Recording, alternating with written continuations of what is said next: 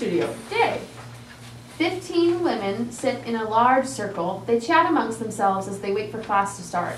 Each one looks like she has her very own vagina monologue that she is just dying to tell you. The women smile warmly at April. A few murmur hello. Instructor stands. Hello, ladies.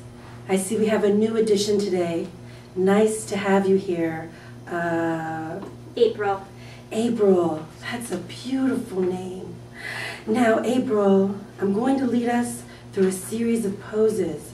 Don't worry if your body is unsure. I'll come by and help you out. The important thing is that you say the words. April is hesitant, but game to try. The instructor strikes yoga poses throughout the following speech.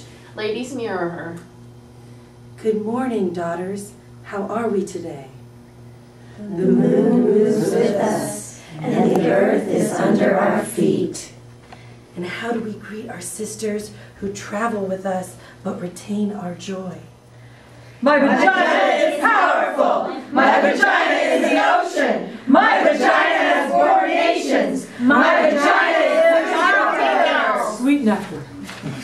April falls over. That's all right. That's all right. Here, just bend your legs like this and make sure your weight is centered. Now, when we speak of our vaginas, you say the first thing that comes to mind.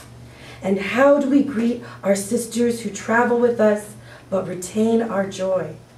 My vagina is powerful. My vagina is the ocean. My vagina has born nations. My vagina is powerful. My vagina is a small divericate organ that leads to my cervix. It is housed by the myometrium. That's a good start. Good start. Instructor continues leading as the women's voices fade to background.